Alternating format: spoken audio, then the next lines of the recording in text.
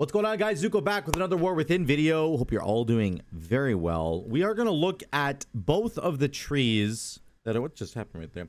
Both of the trees that are available to Survival Hunter in the War Within, the hero talent trees, and those are Pack Leader and Sentinel. And we're going to do a little quick comparison on the two of them. I'm going to do a sort of a mini deep dive on them and just show you some of the synergies that I think exist, which TLDR, there's not many. We'll get to that in a minute.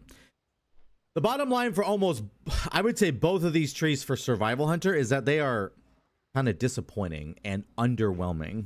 And it's very sad for me to say that because I love Survival Hunter and I was hoping that these trees would be really good. But that is just the truth, guys. The bottom line is that these trees are very simple. They don't have an enormous amount of synergies. The synergies that do exist in these trees aren't either working right now or I can't read English properly and I don't understand what the words are saying. Like, we'll talk about Sentinel Watch in a second. Maybe I'm just bad at reading English. I don't think I am, but this thing doesn't do what it says it does. So let's dive into these trees, and I'm going to show you the problems and where these trees could be good. And remember, this is alpha, so Blizzard has time to work on this. But if we've learned anything from the lessons of the past, it's that Blizzard tends to neglect Survival Hunter for some reason. I don't know why. It's sort of like the ugly stepchild or something. Anyway, let's get into it. Let's look at Sentinel first, and then I'll get to Pack Leader. Sentinel, what does Sentinel do? Essentially, Sentinel applies Sentinel.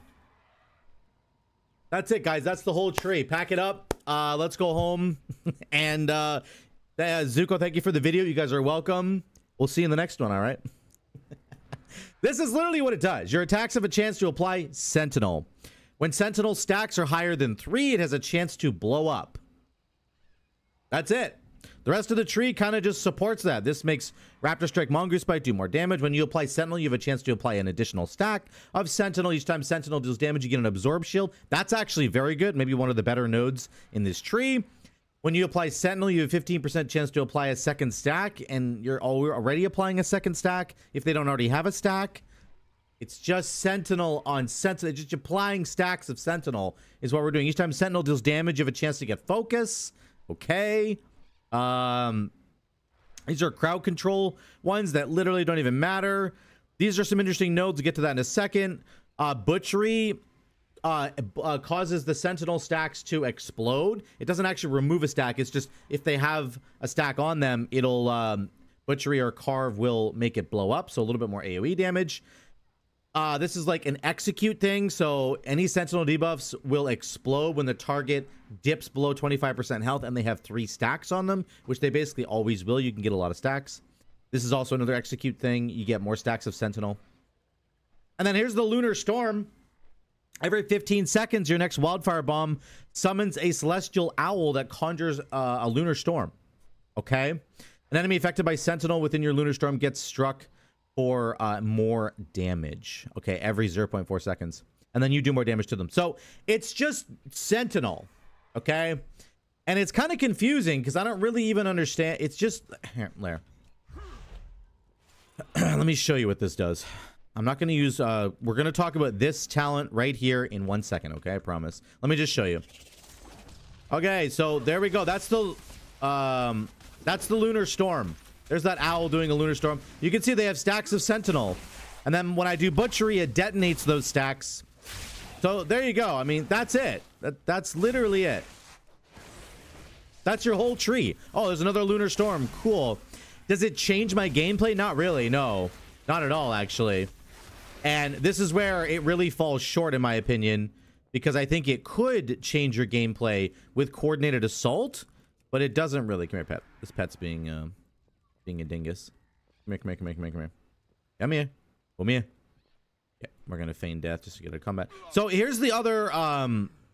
Let's look at this. Sentinel Watch is the big talent that I think could have made this tree really cool, actually. And it just does not seem to be working the way that I understand how to read English. Okay. Whenever the Sentinel, any Sentinel deals damage, the cooldown of Coordinated Assault goes down by 1 second, up to 15. That sounds really freaking cool. Okay. This to me sounds like we're going to keep applying Sentinel, and then those Sentinels are going to do damage, and then we're going to get CDR.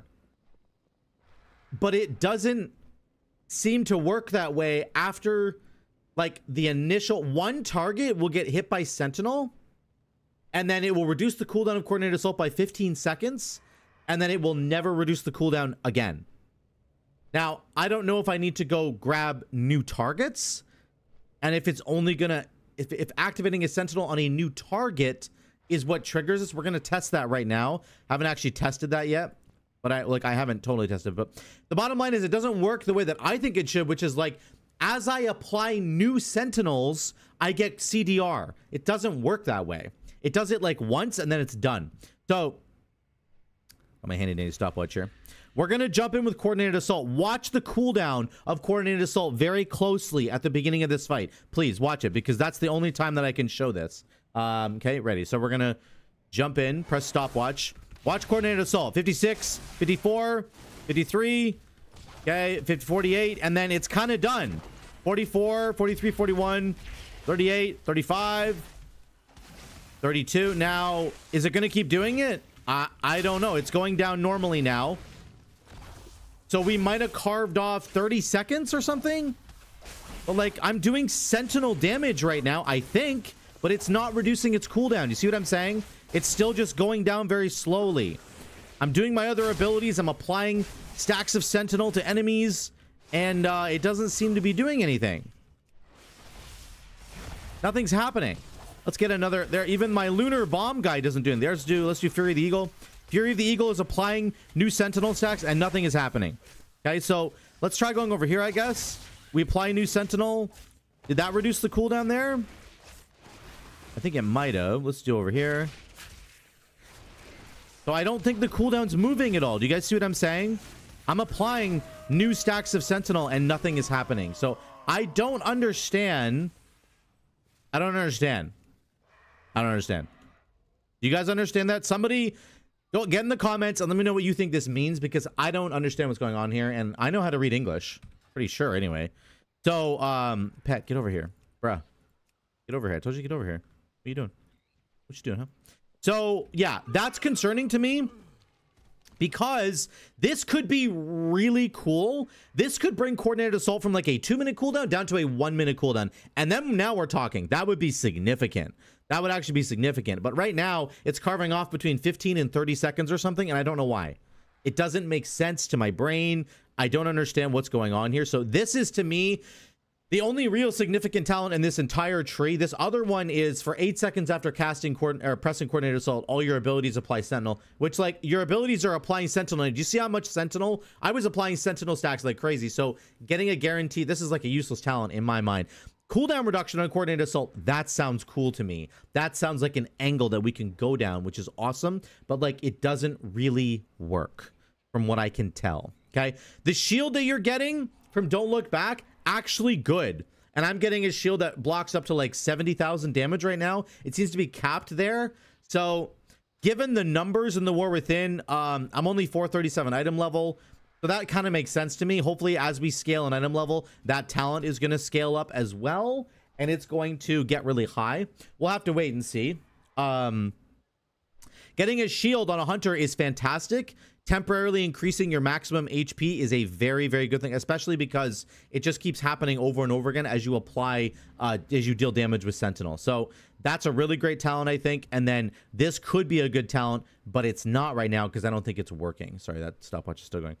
So the rest of the talents are kind of just, they're just more of the same. It's kind of lame. So I think Sentinel is like pretty boring. It has the potential to be amazing with a Coordinated Assault setup, but right now it doesn't seem to be working. So I kind of wish that this was better. It could be better. A 1-minute Coordinated Assault could actually be hella cool. This isn't working right now. Okay, that's Sentinel in a nutshell. Let's go to Pack Leader. If Sentinel is just doing sort of mass AoE damage with these Sentinel buffs and this like owl that's shooting down arcane bombs, then Pack Leader, I think, is the single target equivalent. Okay, Pack Leader definitely has a little bit of AoE going on, but it focuses almost entirely on kill command, which is what is shared between BM Hunter and survival. Sentinel is, of course, MM Hunter plus survival. So BM Hunter and survival, you get this like vicious hunt, which makes your kill command prepare your next kill command to do more damage. So the idea is that you're pressing multiple kill commands in a row, or like at least you press a kill command, you press Mongoose Bite, you press a kill command, something like that, right? And then it's setting you up to do more damage that way. That's a lot of what's going on here. There are 4 nodes in here that are dedicated entirely to your pet's basic attack. Pack coordination, attacking with vicious hunt, which is this thing. That's your next kill command.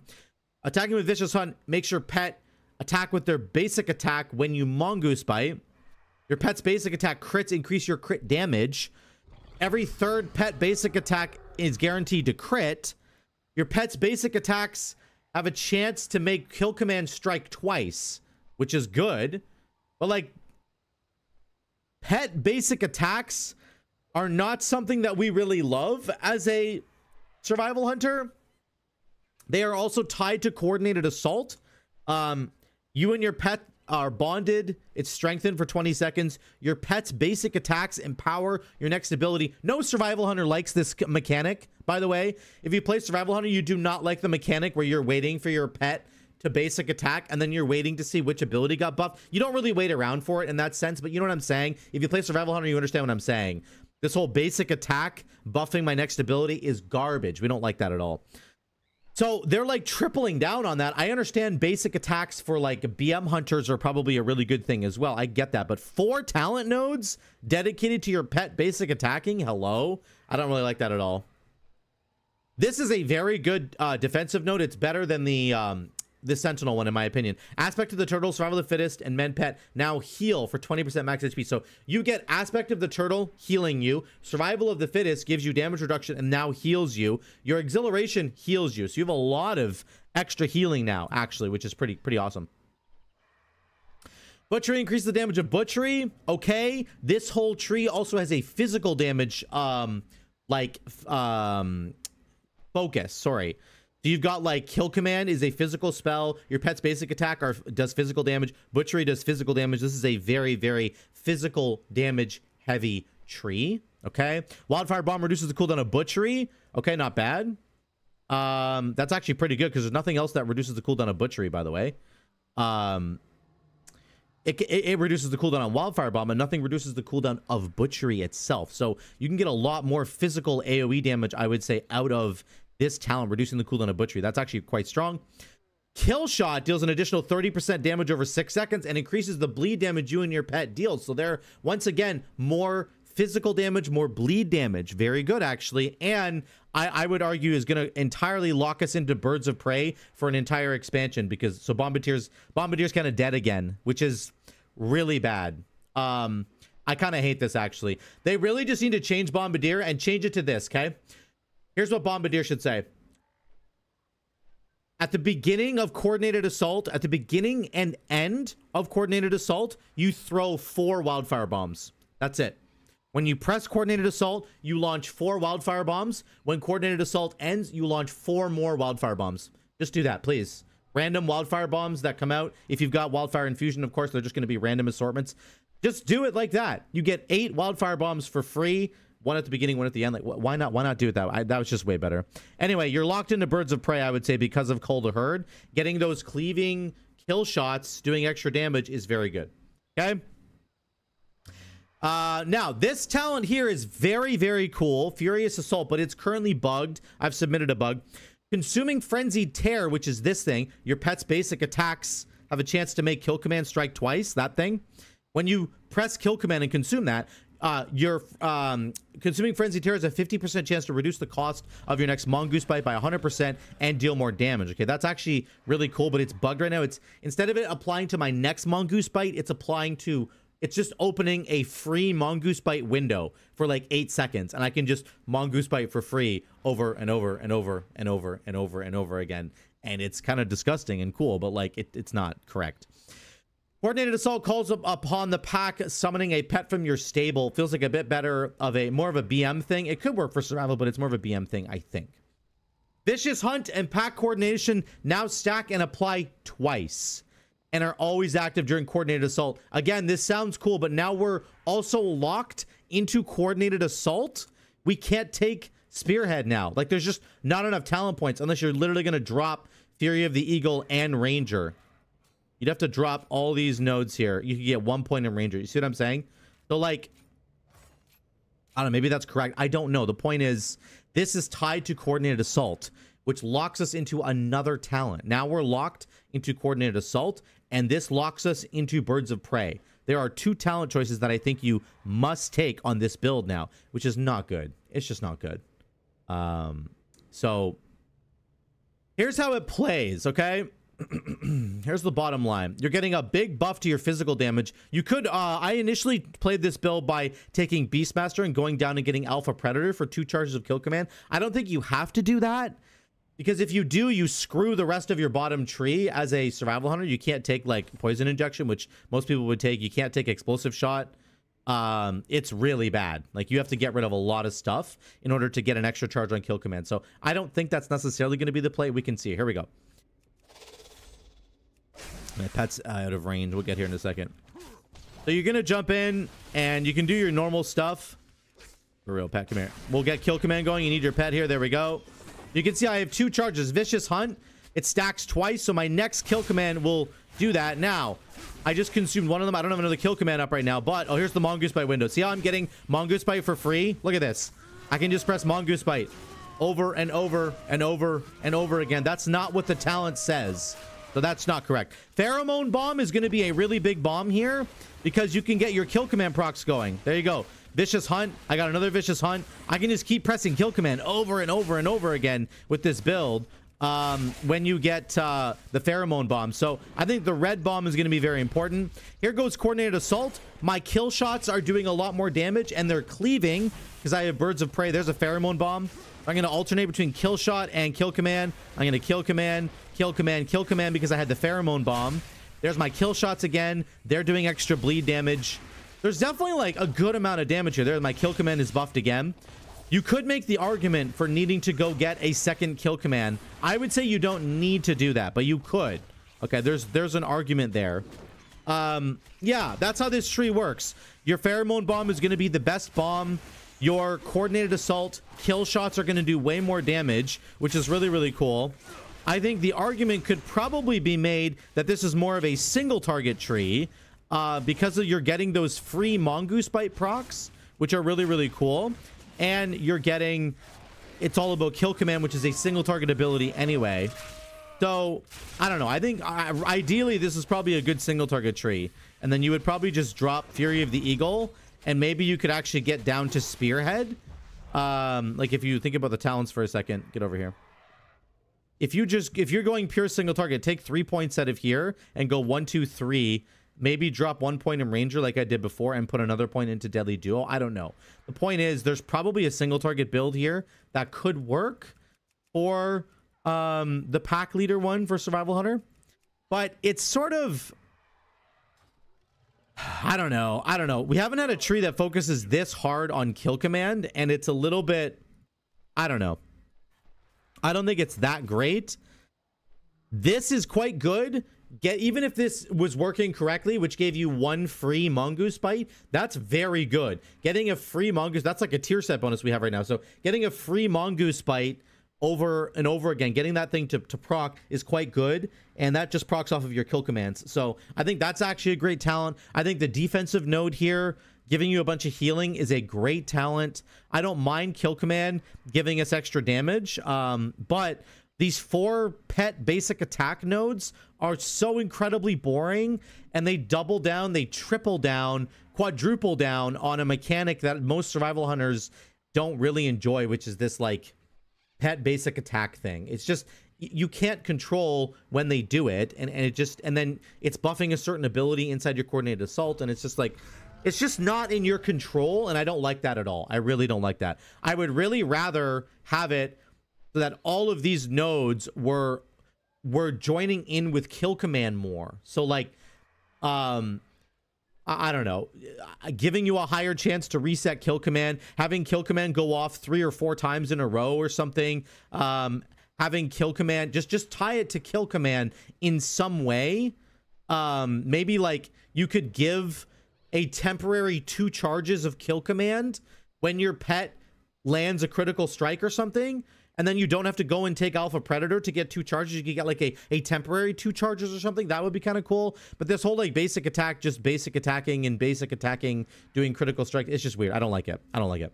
There is some utility in the middle here. Aspect of the cheetah increases movement speed for another 15% for 8 seconds. Disengage gives you range. That's actually pretty good for a survival hunter, because that's very nice for melee mechanics. We already have a lot of extra range with lunge. Increases the range of your attacks by 3 yards. This gives us 8 yards of range in total. That's actually pretty good when you disengage. The kill shot node is quite good. I like that. But again, it locks you into birds of prey, and then pack assault locks you into coordinated assault. So I don't know. I don't really know what else to say about this other than that they're kind of boring trees. Kill command has never been a massive focus for survival hunter. It is a focus in the sense that you need to press it to trigger other things, but nobody wants to do that as a survival hunter. I would rather be spreading more serpent stings. I would rather be doing Fury of the Eagle more. I would rather be doing something with my wildfire bombs. Like, I really think that survival hunters should have gotten the marksman / BM tree, which gives you like black arrow and like all that cool stuff. Like, why didn't survival get that tree? I don't understand.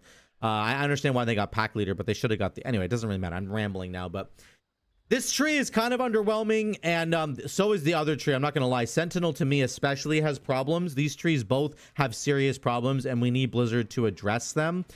Both of the identities of these trees don't make sense to me. That's why I'm having such a hard time talking about it. I don't understand the identity of what is supposed to be going on with these trees. This tree for pack leader makes sense for BM hunter. It does not make sense for survival hunter in the same way. The identity is lost. Sentinel is just literally me summoning an owl that does arcane barrages. It has nothing to do with being a survival hunter. Nothing, except for coordinated assault, which doesn't work. The Sentinel Watch cooling it down doesn't work. So Blizzard really needs to fix these trees, in my opinion. Before they go to alpha, there needs to be an identity crisis here, and they need to fix it so that everybody understands what's going on when they pick Sentinel, and you're understanding what goes on when you pick pack leader.